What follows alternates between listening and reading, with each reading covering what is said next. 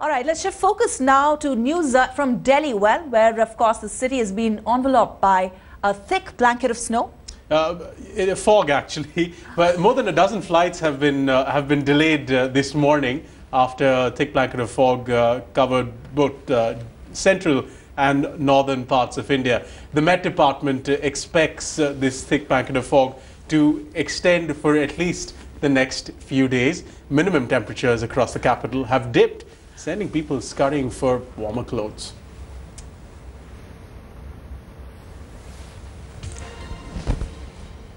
All right, Aditi Anantnarayanan is joining us from Delhi. Aditi, my bad, it was fog, not snow, but pretty bad at that. I believe a lot of flights have been disrupted because of this.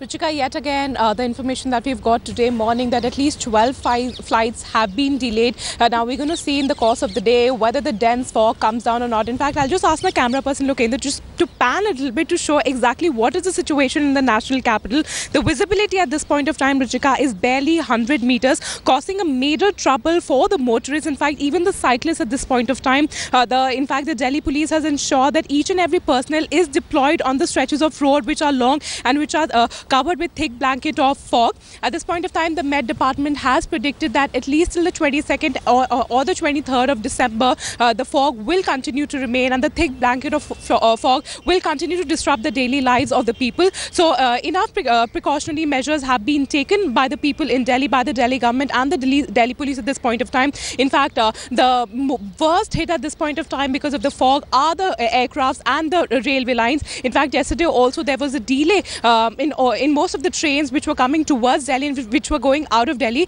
Again, today morning at around 8 a.m., the stats tell us that around 12 to 15 flights have been delayed. Now, this fog is expected to go down by around 11 or 12. But like yesterday, the fog continued to remain for a long time. Today is going to be, we need to see how things shape up today. But till 21st or 23rd, the Delhiites should be prepared to experience such a fog.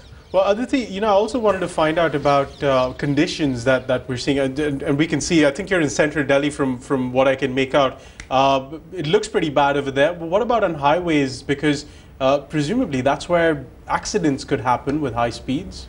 Pierre, what you have seen just behind me, a thick blanket of fog, in fact, that is the situation all across the national capital. The expressways and the highways, in fact, the expressway from Delhi to Noida is worse than yesterday. Also, there was bare minimum 50 meters was the visibility yesterday as well. And the same goes for the expressway that connects Delhi to Gurgaon. So all these expressways and the Noida expressway and the Gurgaon expressway have been kept under major caution. In fact, the Delhi police have been deployed all through the stretches of the expressway and the Gurgaon highway. So at this point of time, Pierre, the Delhiites need to be extremely cautious of the fact that this is going to be the situation in the national capital at least for the next 2 or 3 weeks. The fog will continue to remain, and it's not a minor fog; it's a thick blanket of fog which is covered the entire national capital. So definitely, Delhiites need to prep up for the days to come. They should, and they should take care while they're driving. Aditi, many thanks for that once again.